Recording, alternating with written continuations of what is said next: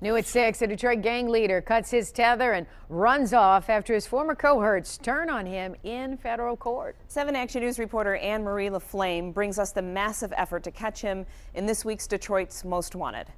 Right now, the U.S. Marshals Detroit Fugitive Apprehension Team is getting ready for an all-hands-on-deck effort to catch one of Detroit's most wanted. The task force has assembled, and they're going to turn every stone today, this week, until we find Kenneth Smith. The U.S. Marshals say this man, Kenneth Smith, is the leader of the Traveling Vice Lords, a local branch of the national gang known for their brutal violence. Violence and gangs go hand in hand with drugs and weapons.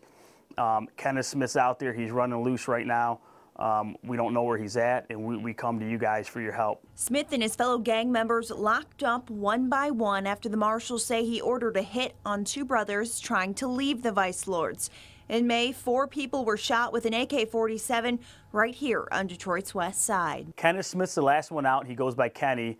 6 have pled guilty, 1 scheduled to plea. He had a tether, and sure enough, last week when all these guys started pleading, Ken Smith takes the coward way out, cuts his tether off, and flees. Take a look at the 34-year-old's tattoos. He's wanted in Oakland and Wayne County and by the feds for domestic violence, drugs, organized crime, multiple counts of assault, and possession of a machine gun. We still think he's here. Investigators have fanned the streets, hit several houses, interviewed tons of people. Believed to be in Detroit with connections to Saginaw and Chicago, the marshals know you can help put this violent man back behind bars. We need this guy caught.